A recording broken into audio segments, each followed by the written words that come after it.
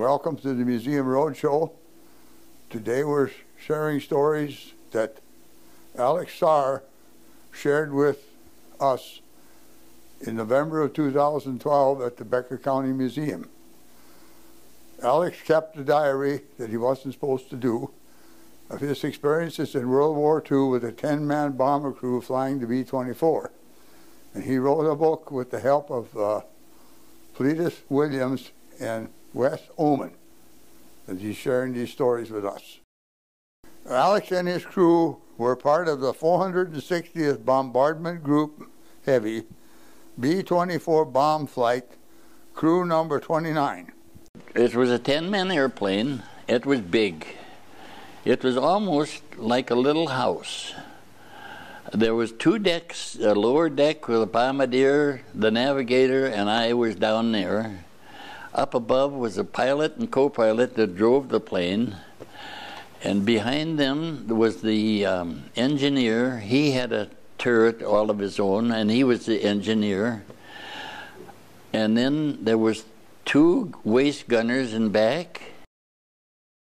And then we had Jimmy in the tail. And we had a lot of, it was roomy, but crowded with wires and stuff. And in Fetus's writing, he described the walkway was 9 inches wide. We had to walk over a 9-inch walk, get from the front of the plane to the back of the plane. And when the pilot asked if I would go back and help, I took an oxygen tank with me, and the Bombay doors was open, and I walked that 9-inch deal there, and I'll tell you, I sweat, but I got over it. But if I wouldn't have had that oxygen with me, I'd have never made it. Because without oxygen at 18,000 feet, it took about 10 seconds before you were in trouble. We landed at Casablanca, North Africa, and there we waited for about 2 weeks to get to Italy, to the airfield in Italy called San Pangrazio. And when we got to the airfield was empty. Every plane they had been shot down on a raid in the Alps. They would come in the valley, and the Germans had guns above them and shot them down in this, I think it was Po Valley they called it. So we had to sit there and wait for airplanes from North Africa, and in about 2 weeks they started to ferry them in. And it wasn't long, and we replaced the 100. We had 100 airplanes back again. They were used in the African campaign. But they were pretty well overhauled. A lot of them had patches on them where they had been hit and stuff. But they were in good mechanical conditions. And we flew 10 missions out of Italy. We left, our very first mission, we left for a mission in northern Italy. Not a very far mission. It was 70 above when we took off, and it was 57 below over the target. And our oxygen masks froze up. 2 of the guys passed out because they couldn't get any oxygen, and then we finally discovered you hit them on there and knocked the ice out of them, and then they could breathe again. And one guy was mad as a dickens. He says, "I had a good dream and you guys woke me up."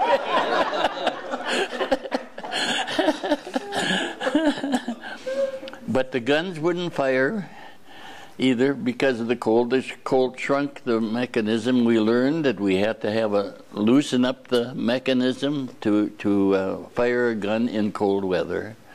All this stuff we had to learn. We didn't learn it in the United States going to school. They told us nothing. So we learned, we come of age on the very first mission. 18,000 was our normal deal. And when we went over the Alps, we had a payload of about a ton. And the Alps was about 18,000 feet in their own right, you know, and we had a heck of a time keeping above them. When we went over the Alps, we missed them peaks by about 50 feet. that we didn't have any clearance at all, because that was at our top. And our last mission, we went to Steyr, Austria, with 100 planes, and the Germans were waiting for us, and we lost 51 planes, and we come home with 49. We lost 450 men and 51 planes in about 20 minutes. They had their Messerschmitt 110s and two-motored deals with rockets under their wings, and they sat back and they shot our people down, and then they'd cripple them, and the plane would have to get out of the formation, and then the 109s would come and finish him off. And that was about the worst disaster that I did see during the war. We didn't have any air cover except 2 P-38s did show up accidentally and got in there and mixed it up, or we'd have lost every plane we had. I mean, it was just a miracle that they showed up. The rest of the war, we transferred to England, and that was a different ball game over there. We had escort, enough to keep the enemy planes away from us. The only thing we had to worry about was flak. In England, we were the lead plane of 1,000 planes that went to Berlin. And on another one, we went to Paris, and we were the lead plane again, and we had 1,000 planes there. But that was unusual. 1,000 planes was not the usual run. It was maybe 500 planes, out of England especially. Out of Italy, Italy wasn't a big war at all. It was a kind of a Mickey Mouse deal.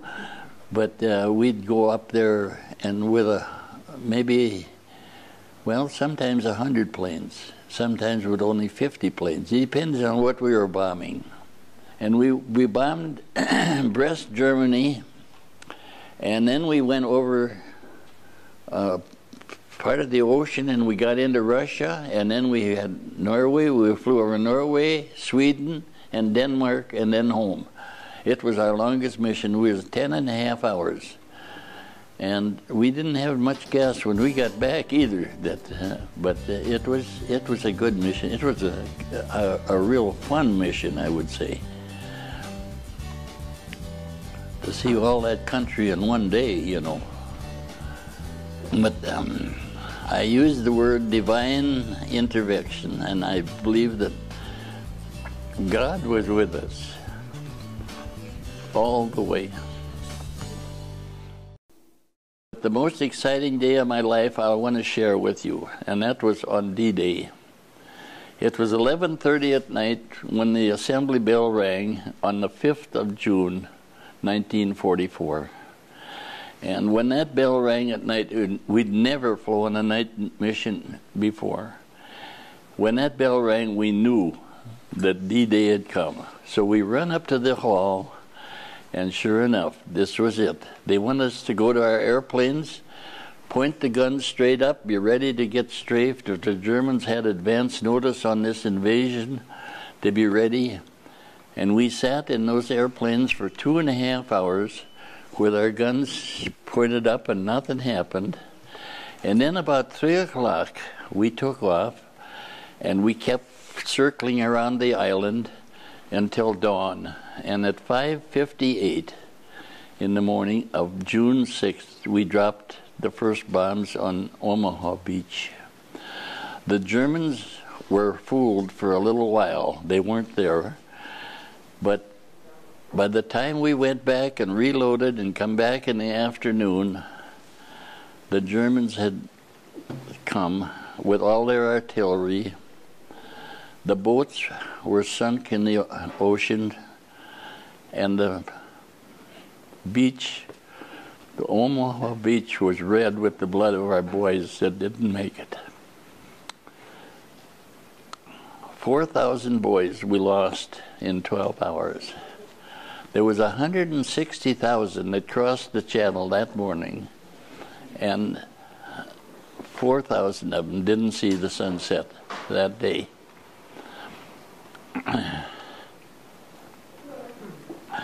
It didn't take long, and our troops were moving pretty good. They were moving right along, and the Germans, we were pushing them back, and we knew that if we'd have failed on that invasion, we'd have lost the war. That was the critical part. But Eisenhower, bless his heart, and God bless him, he had everything figured out right.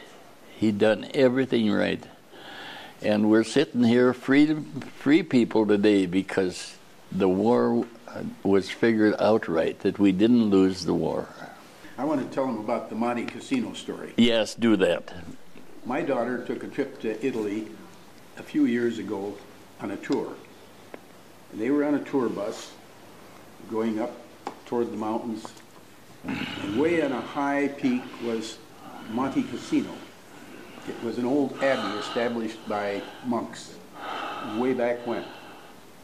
And when the invasion of Italy started at Salerno and Anzio, the troops got that far and they couldn't get beyond there because all of the Germans had taken it over and they controlled the roads and they just blasted everybody. And there was a cemetery there, mostly British and Canadian soldiers because the Americans were still fighting their way up. And my daughter read Alex's book, and she saw the Monte Casino reference in that book. And she went back to her pictures that she took on that trip, and she had about a dozen beautiful pictures of Monte Casino. Now this is 50 years, 60 years fast forward from the war. And so she blew them up. Alex is a little challenge when it comes to sight and hearing, so she made them big and plain. I took him over to show him the pictures. He looked at Monte Casino and he started crying. And he said, just a minute, I want to get you something. He walked into his office and he's got a picture frame about that big in there with all of his medals, and here was a little cotter key about that long on a string. He said, you see that cotter key and that string? That was the first 1,000-pound bomb that dropped on Monte Casino the day we raided it. Now you talk about a small world. Sitting at his kitchen table, looking at those pictures, and I'm telling the story about Monte Casino, and he brings the cotter key. Yeah. I mean, it's a small world. The cutter key was a safety device that it was, when the cutter key was in there, that bomb was not armed. It couldn't go off. It was, and then it was on a piece of wire. When the bomb dropped, the cutter key stayed in the plane and the bomb went below. And then there was a fan on the bomb that had to revolve so many times before it was armed again. It was a double safety. So it would get away from the airplane before it went off. So it was double deal. They call it the arming pin is the one I saved. And I knew that was going to be a historic mission, so I saved that pin and put it in my stuff, and then I kept it. During the war, when the mass production of the B24, they turned out a B24 every 64 minutes. That's hard to believe, but that's what they done. I was at Denver and El Paso, Texas, Roswell, New Mexico, Laredo, Texas, and then the crews formed at El Paso, Texas. That's where they put their names up on the bulletin board, and we met in the hall, and had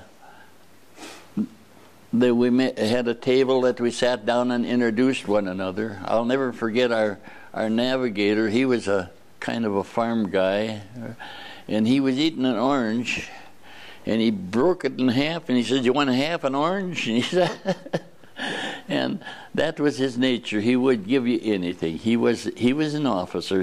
But he never showed his authority at all. He was just a good old guy. We was on fire one time. We got hit over the Anzio beachhead, and our plane was hit, and we had one motor on fire, and we lost our formation, and we got lost coming home. and the pilot says to Oswald, the navigator, "Where are we?" He says, "I don't know, I've been sleeping."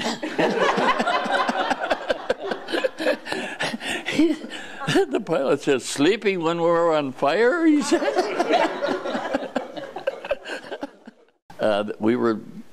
We left Denver, Colorado for Laredo on a troop train.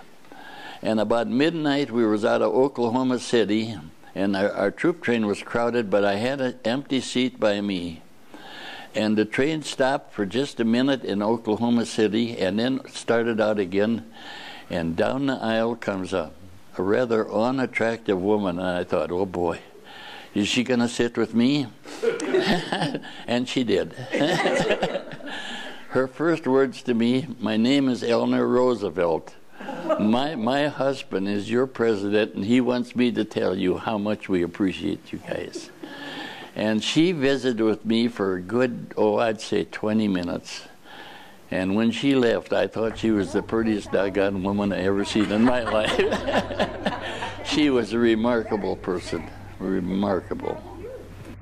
And he said, "Oh, I just can't go on." Of the 10 men of us, only one person was injured. He lost this finger. He was taking a picture like this, and a piece of shrapnel come through and took his finger right off like a surgeon would take it off. And that was our bombardier that lost it, and he was kind of a goof-off anyhow. And we said, we said, "Just Ed, you lucky bugger. That finger would have got you in trouble in St. Paul when you got home, and now you don't have to worry no more." I was a real old man. I was 21 years old. One of the oldest on our crew. We had some that were 20, we had some that were 19, and we had some that was 18.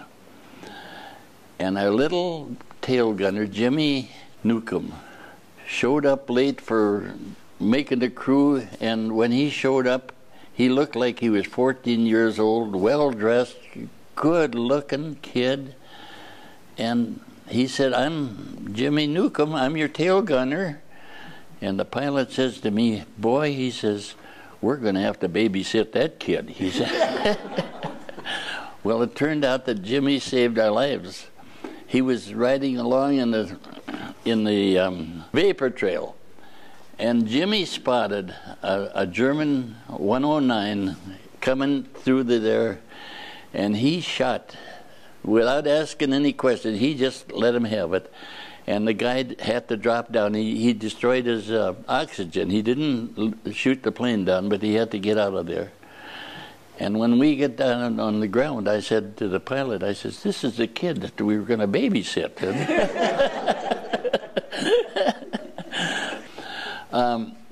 Jerry was a half-breed native Indian, and he was small. His name was Little, and he was little. And that ball turret underneath the airplane was the worst spot in the world to sit. It was, you raised it up to get in, and then they lowered it, and you were sitting down there all by yourself. And we took a hit right close to the plane, and the concussion was so great, the turret come up into the plane and then settled back. And when it settled back, it broke the hydraulic hoses, and he was marooned down there. So the pilot, the intercom was okay. We could talk to him. And the pilot sent me and another guy back to try to crank. There was a manual way to get him up. And we got him up halfway, and the thing stuck. It bent the tracks. And I looked over, and here laid a 36-inch crowbar that the night crew evidently had forgotten. And with that crowbar, we straightened the track and got him cranked up. When we got back, the guy interrogating us, a lieutenant colonel, said, "Jerry, when you come down, couldn't you move anything?" And Jerry said, "The only thing that moved was my bowels."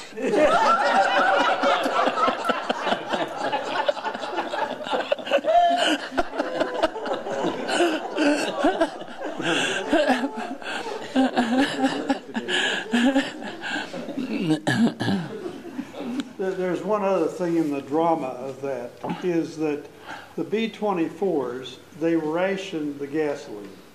They had just enough gasoline to get to their bomb mission and get back. And they were running out of gasoline. And so he had to get the turret up because they couldn't land. Couldn't land with that down. No. And when they landed, they had no gasoline. Everything said empty. Everything empty. Another miracle. The bombardier, when he lost his finger, they turned it over to me. I had switches up in my turret, up in the nose, that I could drop the bombs. Two switches, one to open the bomb bay door and the other switch to drop the bombs. And they called me a toggler. And for about 3 missions, I was the bombardier. And what a thrill that was to drop those bombs and holler, "Bombs away!" Yeah, I was really enthusiastic that I could do that. I didn't have to use a bomb sight or nothing. We dropped on a smoke bomb that the lead plane would drop the bomb, the smoke bomb, and then we would drive or fly up to that bomb and then drop on the smoke bomb. So there was nothing really important that I'd done except hit 2 switches. I'm the only living one that remained, and they all died a natural, normal death here in the States. How old are you right now? I'm going to be 95 on November 20th, and you can send the presents to...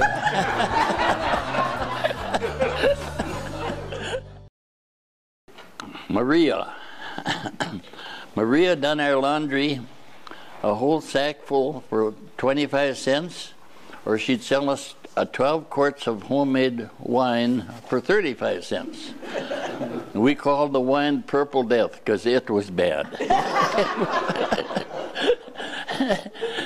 Anyhow, she got a lot of information. She would say, I want your picture, I want your picture, I want to know when you were born, and I want to pray for you that you'll come home.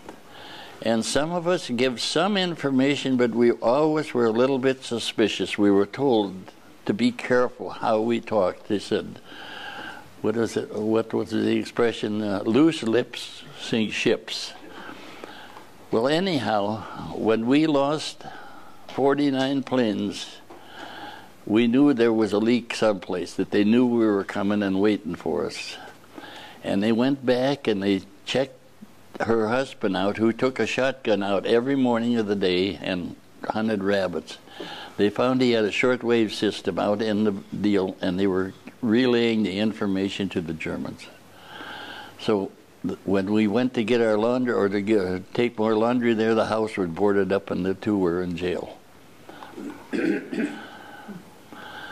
I might tell you about the spaghetti supper that Marie served us. She asked Jerry, one of the gunners, and me to have spaghetti supper with them. So we went over, and it was a big stone house, and we ate alone in a big room by ourselves. And she come in with the steaming spaghetti with goat cheese on it, and I knew I couldn't eat it. But anyhow, she put it down on the table, and the dog, a great big dog, was sleeping there beside us. So the minute Marie got out of the room, down we go, and that dog had it, cleaned it up in 2. So Marie come back again, empty plates. How was it? She says, "Oh, molta bona, Marie, molta bona." So she brings another helping.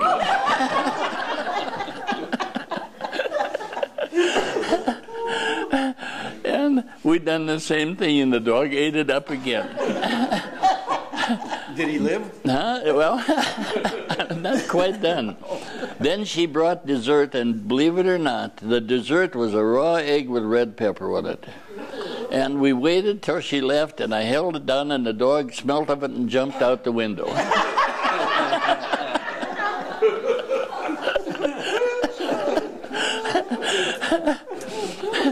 So our spaghetti, our dessert went out the window right behind the dog. So that's the story of Marie. We didn't have refrigeration in Italy at all. No refrigeration at all. And somebody got the idea, let's make some ice cream. So we took our bicycles and we rode out in the country, took candy bars and cigarettes, and we traded for cream. And we got, maybe 20, 30 quarts of cream. And we brought that back. And then the kitchen chipped in with condensed milk and made a mixture, vanilla, and got everything going. Then they put it on an airplane. And we went up to 12,000 feet.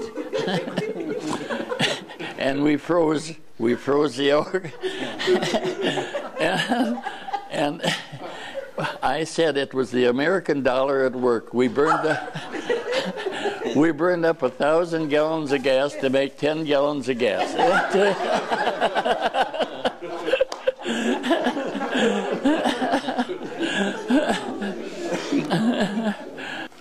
I want to touch, I will talk to the Holy Spirit kids the other day, the little ones, the 6 and 7 year olds.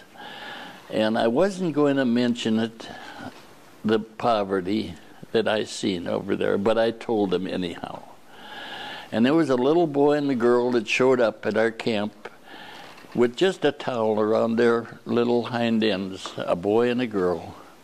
And it was fairly cold out there on the desert, but they walked 3 miles to rob the garbage cans and get in there with both hands and lift that garbage up that wasn't fit for a pig and eat it. I get emotional even talking about it. Well, one day the little girl showed up without her brother. And I said to her, "Where is your brother today?" "Oh," she says, "he isn't hungry anymore. He died." If that isn't enough to just break you up. And then we used to steal food from the kitchen and give them bread that we had in our pockets and stuff. But you know, I think I could have done more. I could have had candy bars for them and stuff, but I didn't. And I'll live with that for all my life. I remarked the other day when I talked to the Catholic school that I met a Catholic girl in Denver, and I met her at a military dance. And she said, "I'm a Catholic," and I said, "I'm a Lutheran." And she says, "Well, I'll put up with you until I find something better."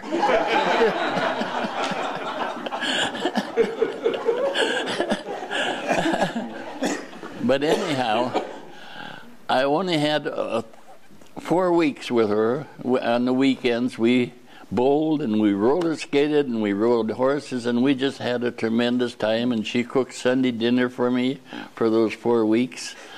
And finally the time come to say goodbye. And she went to her room and she says, "Alex, I want you to have something." And she gave me her confirmation Bible. She says, "Take this Bible and take it with you. It'll protect you." So it fit right in on my flying suit. I wore it over my heart for 38 missions. And I didn't get a scratch. And the crew come through. That Bible helped us. I know we had a guardian angel riding with us, because we had 27 holes, patches on our ship where 27 shells come through and missed every one of us. Alex is certainly an interesting man.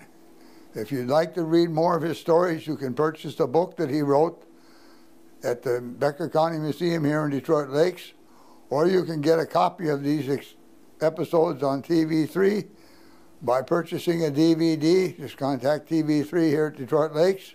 And remember, on the Museum Roadshow, history repeats itself every 4 hours.